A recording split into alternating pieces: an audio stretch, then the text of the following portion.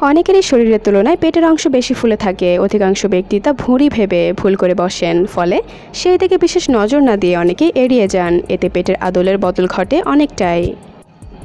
তবে চলুন জেনে নেই কী কী কারণে আপনার পেট ফুলে যেতে পারে। কোনো খাবার যদি কেউ ভালোবেসে বা মনোযোগ না দিয়ে খান, তবে ফোলা পেটের সমস্যা দেখা দেয়। খেতে খেতে অন্য কিছু করা বা ভাবা, যার ফলে খাবার সঠিক উপায়ে গায়ে লাগে না, এ থেকে পেট ফুলতে পারে। মন যদি ভালো না থাকে, তা থেকেও পেট ফুলতে পারে, কারণ মনের যদি স্বস্তির অভাব ঘটে, তবে তা থেকে হরমোনের ভারসাম্য নষ্ট হয়ে যায়। বেশ কিছুক্ষণ না খেয়ে থাকলেও পেটের সমস্যা দেখা দেয় এবং তা থেকে পেট ফুলে যায়। যাদের গ্যাসের সমস্যা রয়েছে তাদেরও পেটের ওপরের অংশ ফুলে যায়। অতিরিক্ত পরিমাণে ওষুধ খেলে তার প্রভাব শরীরে পড়ে। অ্যান্টিবায়োটিকের পরিমাণ বেশি মাত্রায় হয়ে গেলেও পেটের ওপরের অংশ ফুলে যায়। একই জায়গায় বসে 7 ঘন্টার ওপর কাজ করলে পেট ফুলে ওঠে, কারণ এ সময় ক্যালোরি কম ক্ষয় হয়।